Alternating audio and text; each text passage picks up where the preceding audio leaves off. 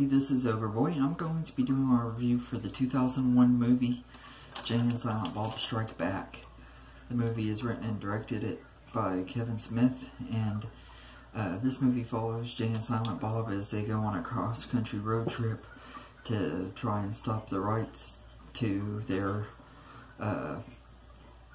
to the movie based on their comic books, Blunt Man and Chronic, from getting turned into a movie.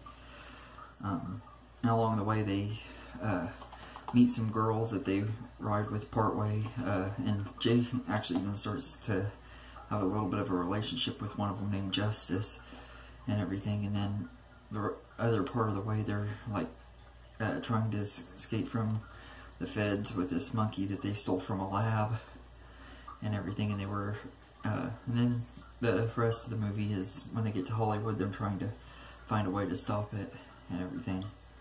But this is a really good one. It was intended to be the end of the Askewniverse movies and everything. Kevin Smith wanted to move on with his career and do movies that weren't set in this universe and everything. But a few years later, he ended up doing Clerks 2, and the new movie is being released today, Jay and Silent Bob Reboot. But I thought this was a really funny movie and everything. It has a lot of self-referential humor. It's very meta and everything, but I still really love it. Jason Mewes and Kevin Smith are hilarious as Jay and Silent Bob, as always. And this movie features cameos from characters throughout the last 4 movies. We see Dante and Randall at the beginning of the movie, once again played by Brian O'Halloran and Jeff Anderson. And then we see Banky and Brody, both played by Jason Lee, at different parts of the movie. And then Holden from Chasing Amy, played by Ben Affleck again. We even see Alyssa from Chasing Amy, and it's really awesome getting to see all these characters again and everything. It kind of brings everything full circle and everything. Most of them are just like cameos or just in there for a few minutes, but still just cool getting to see them. And then there's tons and tons of awesome cameos. Chris Rock, James Van Der Beek, Jason Biggs, so many, Carrie Fisher, Mark Hamill, which Mark Hamill's my favorite one, is Cockknocker. I just absolutely love him, and this he's absolutely hilarious. Carrie Fisher was pretty funny too, though. And we get so many other cameos. Judd Nelson, there's a bunch of them throughout this whole movie. Even Gus Van Sant, who directed Good Will Hunting, because in this movie they're making Good Will Hunting 2. Matt Damon has a cameo in here, and Ben Affleck is playing himself in here as well. It's awesome and hilarious. And Wes Craven doing Scream 4. There's a lot of awesome references to movies from that time period and stuff, and just is awesome. And the rest of the main cast for this movie is all pretty good too.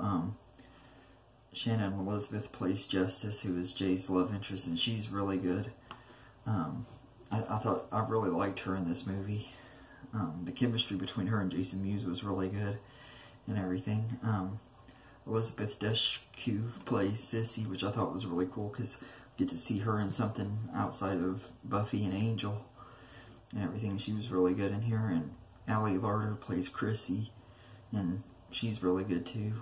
All 4 of these girls have really good chemistry. And Jennifer Schwalbach Smith, who is Kevin Smith's wife, plays Missy. And the 4 of them work really good together and everything, and they're all good in this. And it's even cool, Harley Quinn Smith has a cameo at the very beginning of the movie as a baby.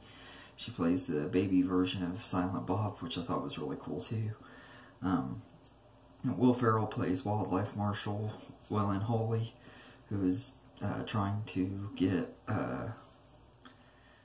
the monkey from Jay and Silent Bob, and he's really good too. He's hilarious at times. He's really over the top, like you expect from Will Ferrell, and he does act really dumb and stuff like you expect from Will Ferrell and everything. But I really liked him in this movie, and this is just a really good one. It has really good dialogue, which you expect from Kevin Smith and everything. And while this one somewhat feels like more of a Hollywood movie, kind of like Dogma did, this one also does feel like a smaller scale movie, like what you expect from the Kevin Smith movies. It feels more like it's on the same level of movies like Mallrats and Chasing Amy and everything. So I like that about it a lot too and everything. But it was really cool getting to see all these big celebrities in here and everything. But Chris Rock had me cracking up though. He was just really funny. His character's name is Chaka Luther King. He's like the director of the Jay and Silent Bob movie. He cracked me up. And the cameo with Jason Biggs and James Van Der Beek is also hilarious and everything. I like the part where Jay's talking about how he thinks that Dawson should have drowned Pacey for stealing Joey. I thought that was hilarious and everything. I was like, yeah, I felt the same way too when I watched that episode.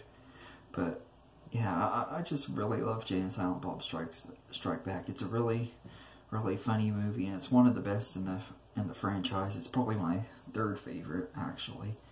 But I really do enjoy this movie, and I can't wait to see Jay and Silent Bob reboot. I'm going to see it here in just a few hours with my friend, and I can't wait to go see it and everything. But let me know in the comments what you think of this movie. I know this one's really popular and everything in the franchise among fans. I know when it first came out it wasn't like a huge hit, but fans, it's getting a big following and stuff. So, but let me know in the comments what you think of this movie, and I hope you enjoyed this video, and have a good day, everybody.